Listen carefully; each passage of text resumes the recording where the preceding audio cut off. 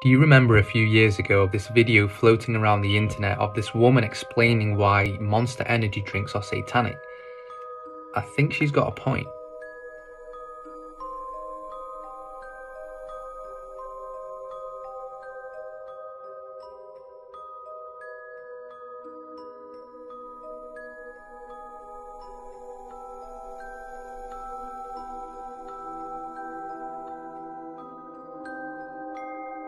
Now you might just think this is a gimmick, but it's clear the energy drink industry, they're using packaging and labeling that is very satanic, evil, and just downright not anything to do with what an energy drink should be.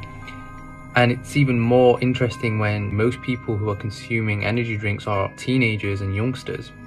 And they get hooked onto this shit because when you look at the ingredients as well, it's addictive ingredients. A lot of artificial preservatives, natural flavors, artificial sweeteners, sucralose.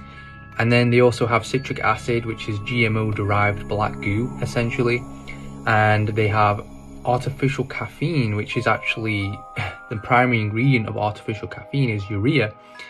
And when you actually dive into the ingredients, synthetic minerals and vitamins are being added into the drinks that are completely foreign to the body. Your body doesn't even know that they are actually vitamins and minerals, and creates acidity, and just, it's a devil juice essentially.